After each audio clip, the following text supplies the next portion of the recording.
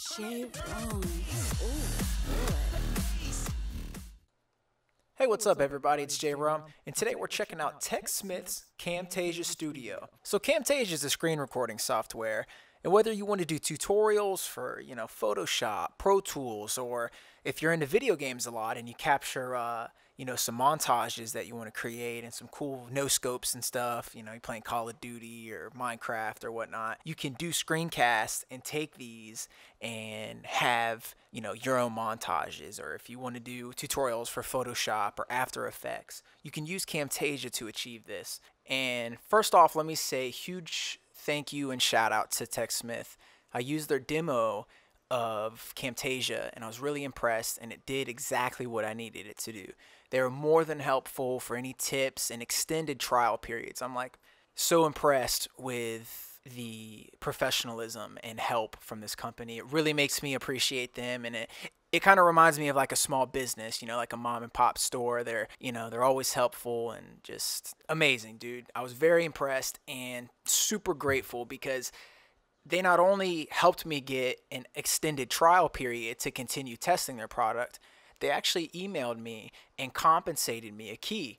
So not only do I get to do more tutorials for you guys, but I think I'm going to do a contest, and the winner is actually going to win a version of Camtasia, full version for Mac or PC. I'm still in talks with TechSmith, but we are going to do this. So make sure when you see the contest come up, subscribe to my channel so you'll know. Long story short, thank you TechSmith, and let's get on with this tutorial. Alright guys, check this out. So we're in FL Studio, and let's say you want to record your own tutorial in FL Studio with Camtasia. How are you going to do it? First of all, you're going to pull up Camtasia, and you're going to click the record the screen. Now obviously I'm already recording right now, so this screen is going to pop up right here. You're going to have a record button and a set size, like how big of the screen do you want to record. Full screen, just a small part, you get to choose. So after you do that, it's going to have a countdown, and you're going to have options. You can record through a webcam mic, you can record your system audio, which is really what I needed it for, but it didn't work out for me. So if you're using an audio interface, this might help you out.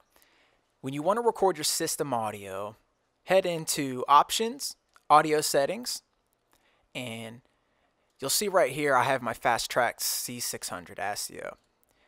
I used to have to choose primary sound driver, but my sound quality would be extremely lowered, and it just didn't sound how I wanted it to.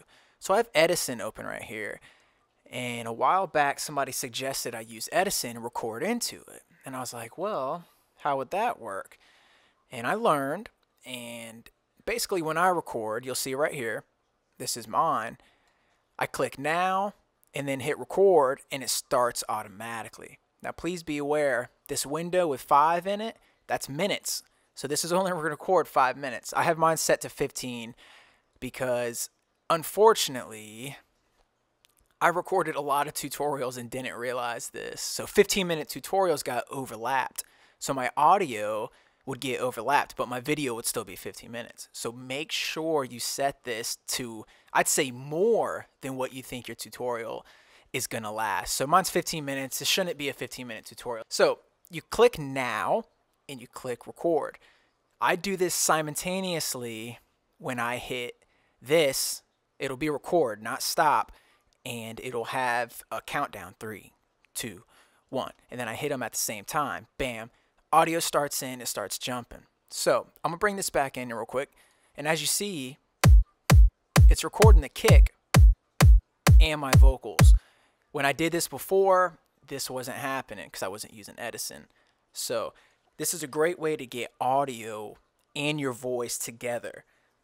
So let's say you're done, you recorded it, you had an awesome tutorial and beat making video or something, and now you want to start getting it into Camtasia.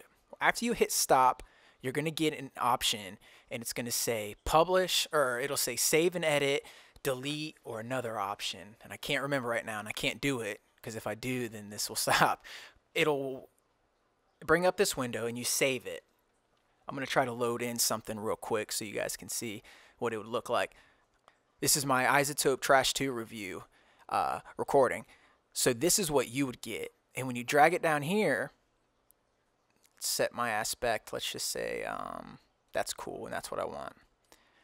Basically, you're going to get the top screen recording and the system audio recording. Now, if you're not using an audio interface like me, and you can get system audio regular, then you would use this track. But I don't.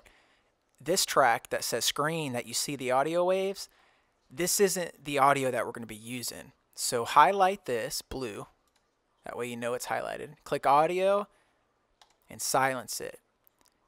What that does is it mutes everything. Now you're probably like, what are you doing, J-rum? That doesn't make sense.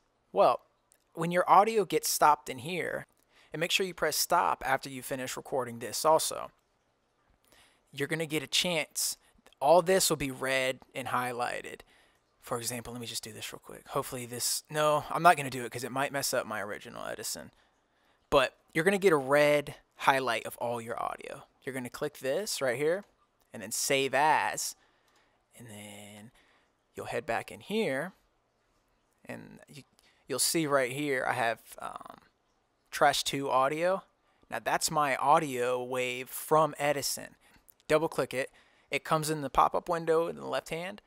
Drag this down, drop on a new channel. Now you want to line up this audio. So I jumped a little ahead of myself. Click your screen track, click audio, turn it up. So you want to come in and you want to line up your audio. Now it looks like I can't line this up. So we're going to take a little bit from the beginning, slide it back until you think it's even, hit play. If it sounds good, then come back to this track and silence it. And then you'll have your Edison track with your audio, system audio, and your voice on this. And then you can go in and edit from there. I'll have some more tips about how to edit and have some, effects and stuff. But now this is my personal preference. Like I said, the system audio might record already for you. So this is only my issue. So this is my little hack around it. So thanks to everybody for watching this. I hope this helped. Stay tuned for the Camtasia contest. It's coming soon. You'll win a free copy. And stay tuned for more tutorials. Like this video, subscribe guys. We'll see you next time.